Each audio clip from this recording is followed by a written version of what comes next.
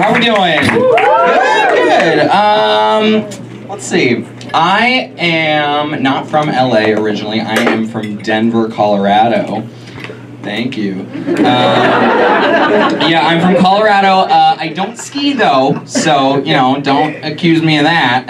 In fact, no one in my family skis, which is a bit of a cardinal sin in Colorado. You know, it's like they say, a Colorado family that's happy not skiing is like a Catholic family that's happy. I can say that. I have some Catholic friends. But yeah, I'm from Colorado originally. I moved to LA, and about 2 years ago, and the second month that I moved here, I got carjacked at knife point. Welcome to LA. Now, to be fair, it was alleged knife point, right? Like the guy pulled me out of my car, told me he had a knife, and I wasn't like, prove it. I trusted him on that. If on nothing else.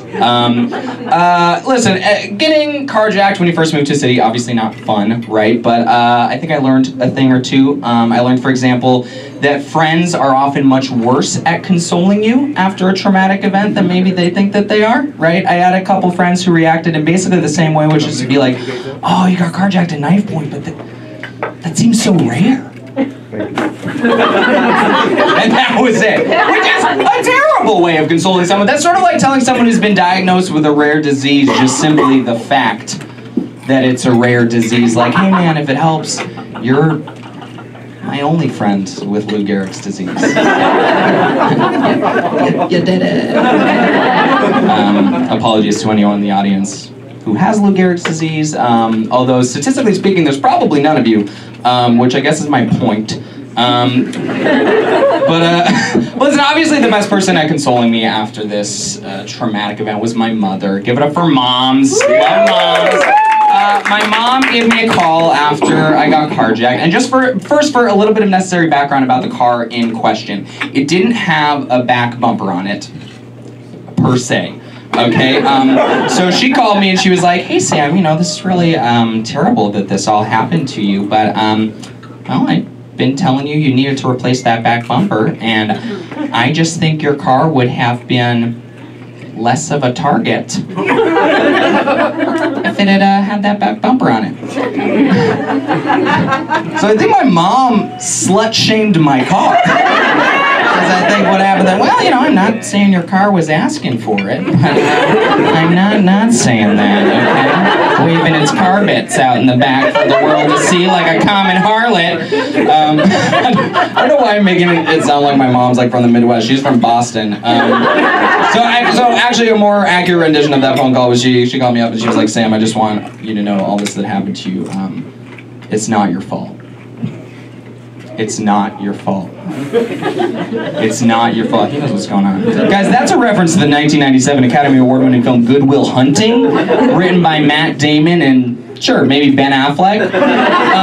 It refers in particular to a scene in which the late, great Robin Williams is telling Matt Damon that the horrific abuse that he suffered at the hands of his foster parents as a kid is not his fault.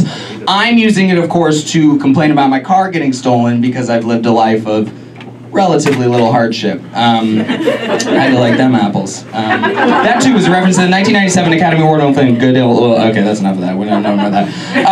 I will let you guys know, this car that got stolen from me, they did find it the following day, the LAPD. They gave me a call and they were like, we found your car.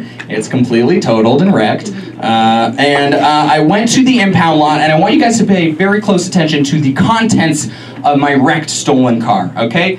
Everything that was in the glove compartment was thrown into the back seat. Everything that was in the center console was thrown into the back seat. In the cup holders were 4 unopened packs of cigarettes. And on the passenger side seat was a styrofoam IHOP plate, atop which sat 1 half-eaten pancake. He stole my car to go get pancakes. That is punk rock, honestly. Like, mad respect for that. Here, the following, okay, is a rendition of how I believe this gentleman's night must have gone after he stole my car.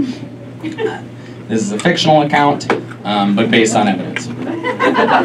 He's walking around, you know, thinking, damn it, I could really use some pancakes. Sees me, thinks, bingo, steals my car, starts driving, thinks, perhaps there are pancakes in the glove compartment. No, no! Perhaps there are pancakes in the center console. No, no! I'm so stressed, I could really use some cigarettes. Goes to the 7-Eleven, goes up, says, cigarettes, please. They say 1 pack. He says, ha, no! 4 packs of cigarettes, please. Gets back in the car, and just as he's about to crack them open, he thinks, wait, wait, wait. You're on a mission. Pancakes first, cigarettes later. Surely nothing will intervene in the meantime. Keeps driving, finally sees that the blue beacon on the horizon, the International House of Pancakes. He goes in, says, pancakes, please. They say, how many? He says, 1. Gets the pancakes, gets back in the car, starts eating, driving at the same time, living his best life. Finally sees the sirens, hears the sirens, sees the flashing lights in the back, thinks, fuck it, I'm going out my way. Careens into a minivan, and just as the police are telling him to get out of his car, he says, wait! And he takes the half-eaten pancake and gingerly places it on the passenger side seat. It says, whoever's car this is, I want them to know. And that, I think, would be an awesome IHOP commercial. The International House of Pancakes. Fuck the police. Alright, that's my time. Thank you so much. I'm Sam Clark. Stay out there with the car.